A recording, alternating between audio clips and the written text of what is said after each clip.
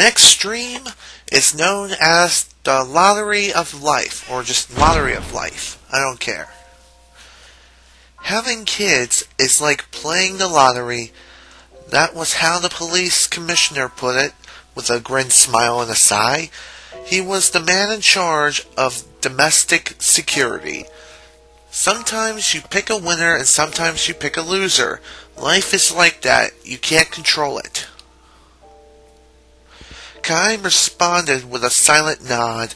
Not that he was convinced you could divide people into winners and losers, but that excuse me.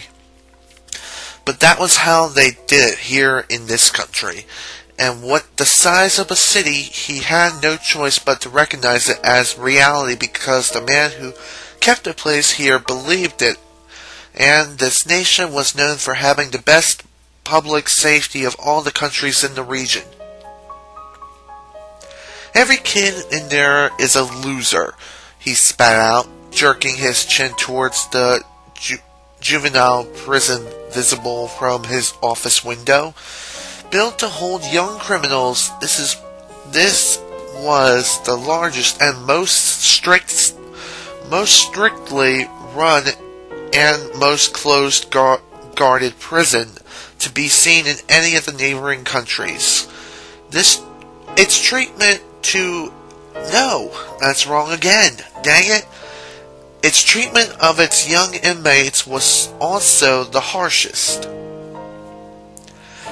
You're a foreigner, Kime, so you may not approve, but we have our own way of doing things. I see, Kime said. Losers are losers. There's nothing you can do to make losers into winners. It's never going to happen. Far from it. If you coddle losers, they'll just turn into bigger losers and give the decent people a lot of trouble. See what I mean? That's one way of looking at things. Kime's deliberate irony was lost on the police commissioner. No, it's the only way. If you're going to have a safe, peaceful country, he declared, and we'll expect you to abide by this view too. Kime has nothing more to say to him. If he were to insist on confronting the police commissioner, he might be seen as questioning the authorities, which could land him in the adults' prison. This would be easy enough to bring about for the police commissioner, and indeed for anyone in the city-state who has stood on the side of powers that be. The commissioner glanced again towards the juvenile prison. They built that place 80 years ago, he said, which is to say, the very first building they made with the present political system came into being was a prison to throw young offenders into. Kime knew this. For Kime, whose life went on forever, events of 80 years could well have happened yesterday. 80 years earlier, this country had experienced a coup d'etat, or whatever the hell the word is. The revolutionary government ruled the people under a military dictatorship and jailed every last person suspected of disturbing the peace and order. The government was especially wary of younger criminals. There's a limit of how serious a kid's crime can be, but let them get away with those, and the next thing you'll know, they'll be doing really bad stuff. They might be satisfied with shoplifting at first, but soon they're into burglary, muggings. They start using weapons, and then in the end, they think nothing of killing people. You have to nip them in the bud. The kids sent to prison were fed the absolute minimum to keep them alive.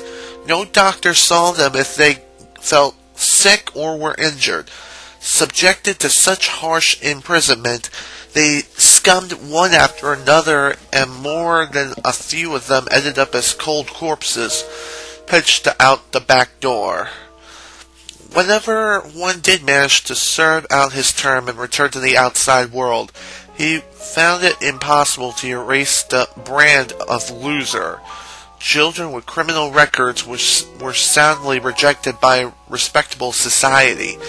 The social system was structured in such a way that nothing worked for them. Employment, marriage, even finding a place to live. Expelled by society, these boys and girls returned to crime as a way to stay alive, eventually ending up in adult prison. With a bitter smile, the police commissioner said to Kime, "I'm sure this is all terrible to an outsider like you."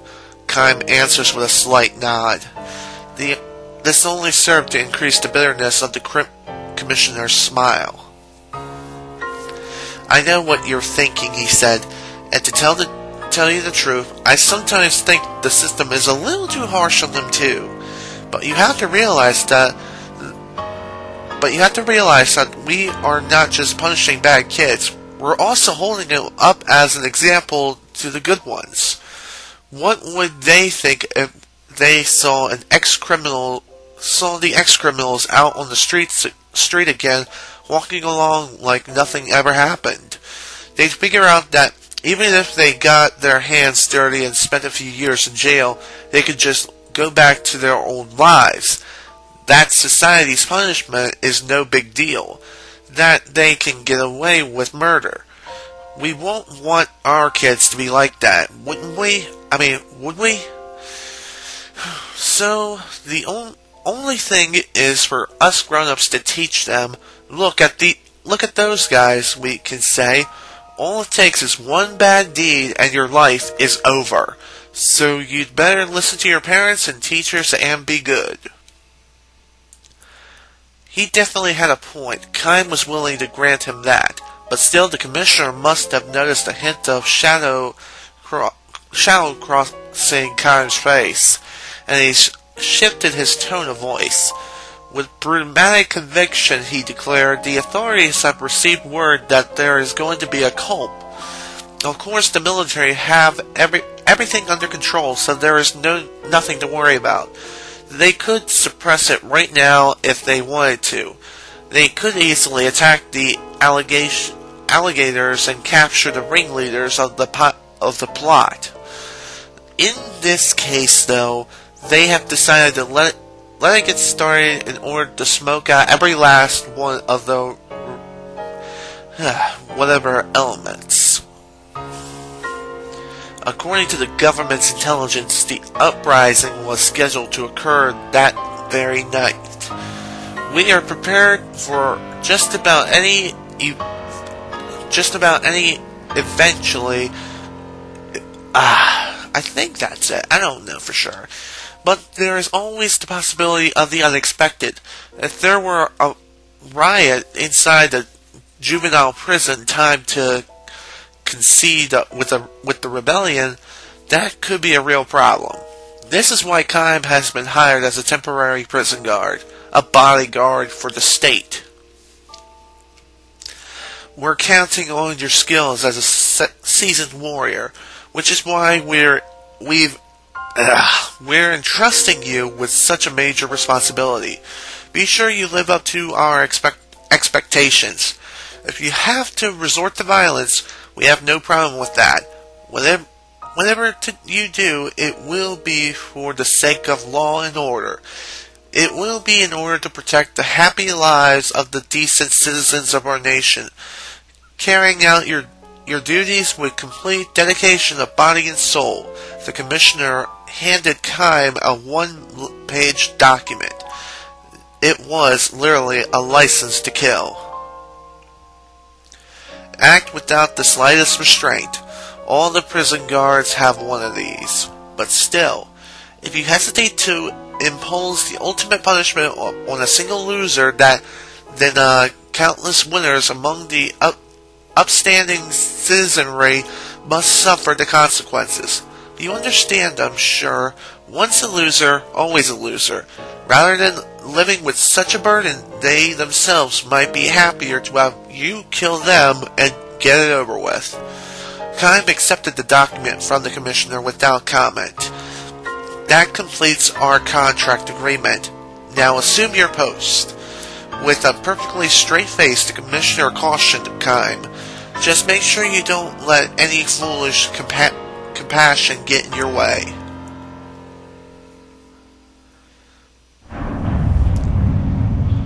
The season was midwinter, but Kime found no hint of fire burning in the juvenile prison. In their tiny solitary cells, the young inmates, wrapped in ragged blankets, lay helplessly in the dark. Painful moaning came from one cell, suggesting its inmate might be running a fever. From another came unbroken shrill laughter that could only the person's mind had snapped. Jeez, why am I having such a hard time reading? I don't know. What you see is what you get, said the veteran guarding Kime on his first round of inspection. Not one of those spaces shows any life. So even if something were to happen, these pitiful creatures couldn't do a damn thing. They're losers, all right. They're breathing, but that's about it. Is there really no possibility of them being rehabilitated and becoming winners? The other guards gave Kime a momentary blank stare and then said with a laugh and a wave, No, none at all.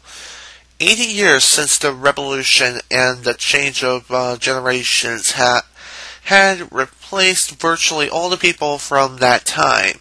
Since coming of age, this prison guard, who had no memory of life before the revolution, had been implanted with the idea that people were either winners or losers, and he surely never doubted it.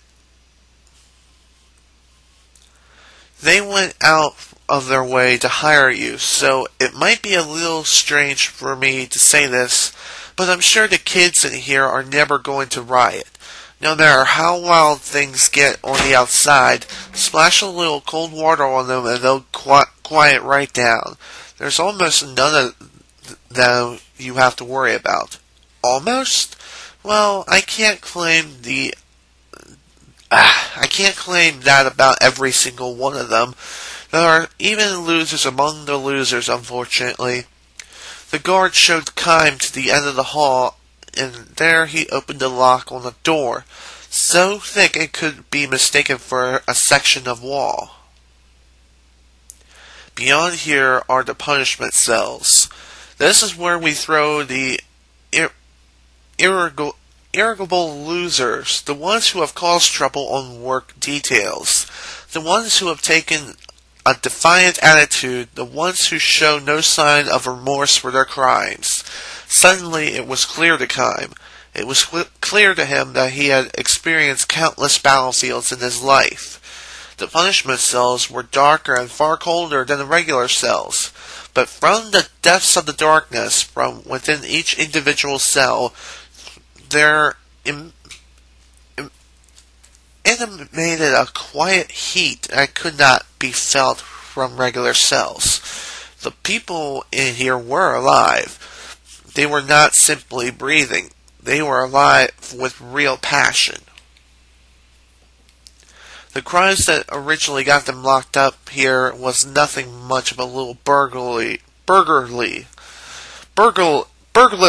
Blah. I can't say it, sorry. I know what it is, but still, I can't say it this time, I don't know why. Some person acting, flashing a knife, stuff like that. If they had just quietly served out their terms, they'd be out now, living obscure lives somewhere. Instead, they resisted and kept resisting. They called for better treatments of inmates. They applied for an end of discrimination against former prisoners. The number of their crimes multiplied until it became clear they would never get out of there alive. They'll just go straight from here to adult prison when they grow up. It'll be 20 or 30 years before they can breathe the outside air again. if they can live that long, which would be quite an accomplishment. The guards concluded with a belly-shaking laugh, which was interrupted by a voice echoing from a dark cell. "Stop that laughing!" It was quiet but commanding voice, though one that retained a hint of boyishness. A look of fear crossed the guard's face, though he quickly reverted to a sneer. "This is the biggest pain we've got," he said. "His name is Darren. I don't know. Sorry. They say he was the leader of a gang of juvenile delinquents on the outside, but here he's just a noisemaker."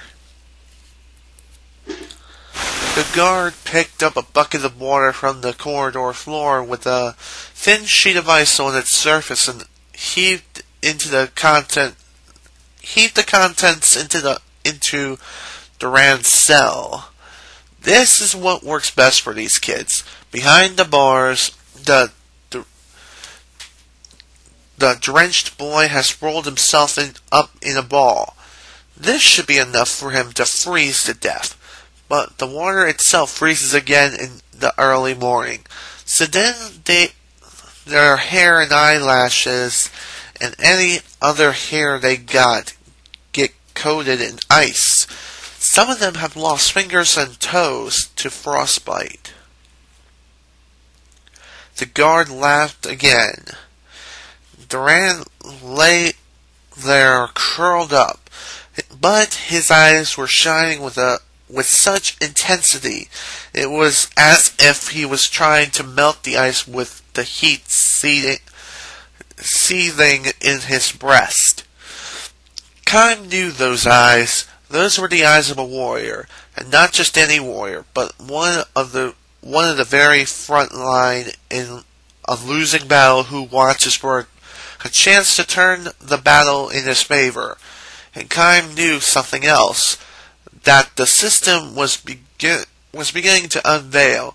It had kept people in a state of suspension for 80 long years, even since the revolution, but the very moment of its undoing had arrived. The prison fire started that night. "Kime, it's the Cope!" The guard came running to report the situation on the outside. "Fires have been sent throughout the city," he said. This was, of course, the uprising that government intelligence had anticipated. Martial law was declared, and the government was mobilizing the entire police force and army. Word had come too that the ringleaders were already under arrest. One element, however, had been wholly unanticipated.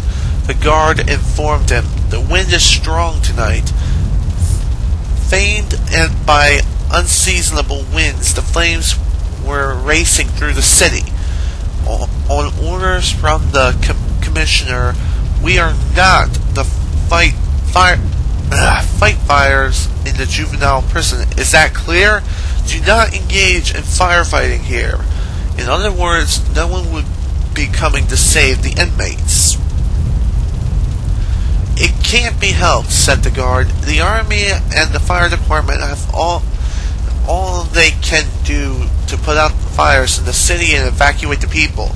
They can't spare any men to protect this place, and we've been ordered to join in the rescue effort in town. I guess that means we let the kids out." This was a given, Kime assumed. Left locked up in their cells, the young inmates would burn to death. "Don't be ridiculous," the guard shot back. "These kids are all losers. We're going to the trouble of locking them in here, and now we're supposed to let them out? Are you serious?" Kime replied. "Are you serious? I can't believe you'd say anything so stupid. I'm telling you, they're losers. We don't have time to save them, and we certainly and we're certainly not going to let them run loose.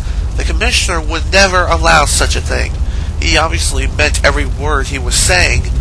They were planning to let them die. The flames were spreading quickly, and screams could be heard throughout the prison. There was no time to appeal directly to the commissioner, and such an appeal would only end in failure, he was sure. "Give me the cell keys," Kime said. "You're joking," the guard laughed.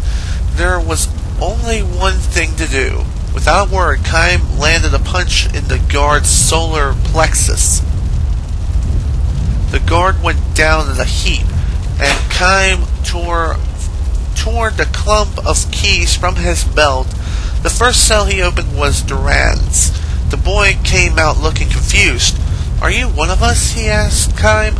"Are you with the cult?" "Not interested," he answered. "So why are you letting us go?" Duran asked. "Because I don't like dividing people into winners and losers." "Thanks," Duran said.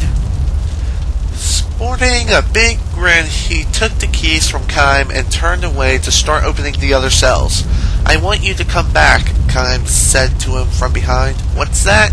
"It's an emergency evacuation. When the sun comes up and the fires are out, I want you to come back here. You kids still haven't finished paying for your crimes." "You must be kidding." "Not at all," Kime said. "If you kids run away, that'll just prove they're right. Once a loser, always a loser." "Is that alright with you? Don't you want to show the ones who rule this country that they're wrong? That people can change? But we'll never get another chance like this. This cult is going to fail. We can run around all you want, but they're going to catch you in the end. You'll always be branded losers. They might even kill you when they catch you." Duran turned to stare at Kime. The prison was already surrounded by flames. Against this bright red backdrop, Duran's eyes still burned with the fighting spirit of a warrior. This country's political system can't last much longer. The day will come when you kids can leave prison with your heads held high. I absolutely believe that. Because I believe it, I know... no, that's not it. I don't want to see you die for nothing. Kime turns from Duran to pull the guards from the floor. "Come back after sunrise." With this final admonition to Duran, Kime hoisted the guard onto his back and trudged away. These events occurred 50 years ago.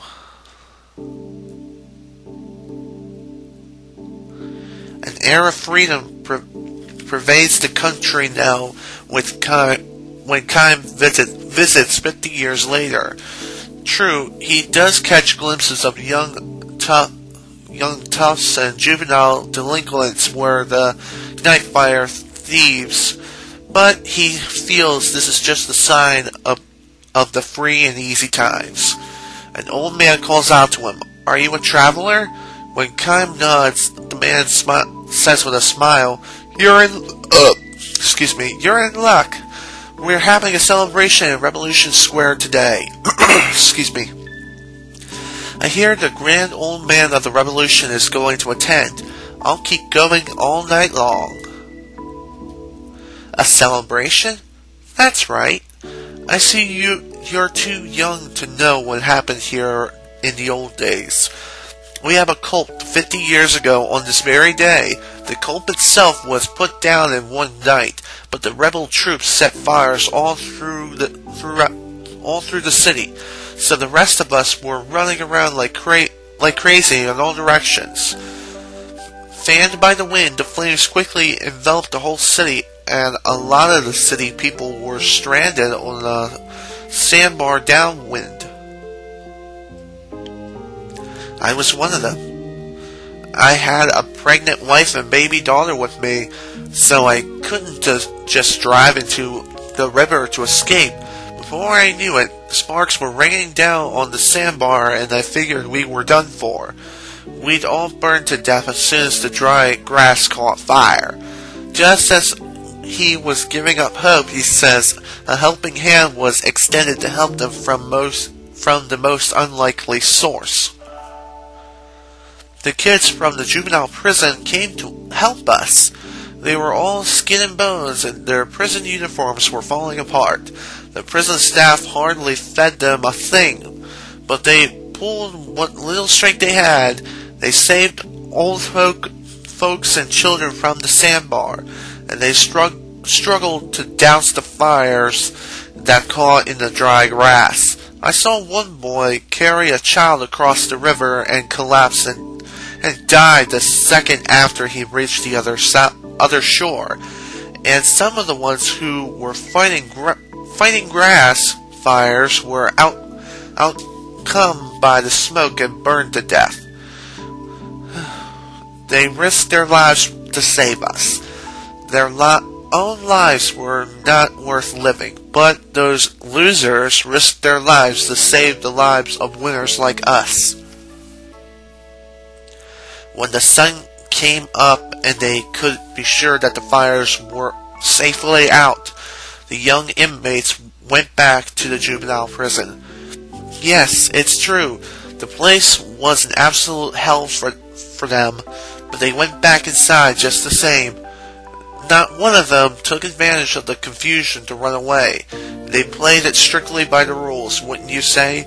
We were really moved by their behavior, and people started saying that maybe these losers had their good points after all. Maybe once a loser, always a loser was wrong. That's actually very, very true. The whispers spread throughout the country, quietly but surely. Soon the view emerged that the treatment of juvenile prison inmates should be improved. Another increasingly wide-held view was the society ought to welcome ex-inmates more warmly once they had paid for their crimes. Finally, the change in their attitude towards loser children took the shape of dissatisfaction with the political system that had continued to foster such a dictatorship, and 40 years ago a second culp occurred. The next culp took the shape of a citizens' revolution that involves the mass, and for that reason it succeeded. That's how the form of government we have today got its start. Listening to the old man's reminiscence, Kime finds himself smiling and nodding again and again, deeply moved. The last thing the old man tells him is the name of the hero who had led the revolution and became the first president of the new government, Duran.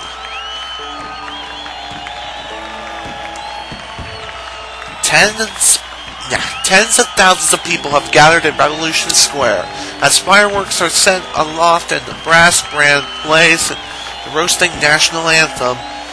The grand old man of the revolution takes to the stage amidst thunderous cheers and applause. Duran, Duran, or Duran! Advanced in years now and have long since removed himself from the center of politics, Duran still has that youthful, fiery gleam in his eyes. There is no way for him to spot Kime among the assembling. There is no way for him to spot Kime among the assembling throng. And even if he were to notice him, he could never imagine that the young man, unchanged from 50 years ago, was the temporary prison guard on that fateful night. Still, the old hero proclaims, "People can change. There are no winners or losers." His words are greeted with cheers and fireworks, and the excitement of the celebration reaches its peak. Kime makes his way to a stand at the far end of the square and buys himself a cup of liquor. He realizes his cup to to the hero of the revolution, who from this distant vantage point appears to him no larger than a speck. He downs the drink in a single breath. With the intensely strong liquor has passed his throat, it leaves a sweat and mellow aftertaste. The end.